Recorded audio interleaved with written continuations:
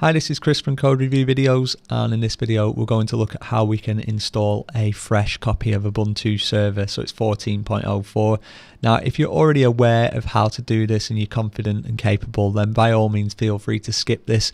The reason I'm showing it in full is because some people might not know how to do this, and that's absolutely fine. But the other reason is that we were going to need a known working copy of Ubuntu for the rest of this series. We're going to clone it off a number of times, so we want a fresh base image that we can clone from, which we know is good, and we know it's in a certain stable setup, and we don't need to do a great deal with it. Now there are other ways of doing this. You may be using VMware, and that's absolutely fine. In fact, it's a much quicker process if you use VMware's easy install.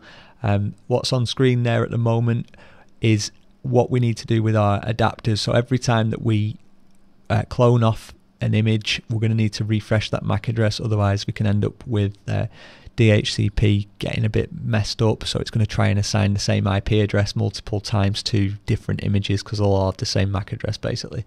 So it's quite an important little thing there. Aside from that, honestly, the rest of this is a very basic Ubuntu install. It's pretty much next.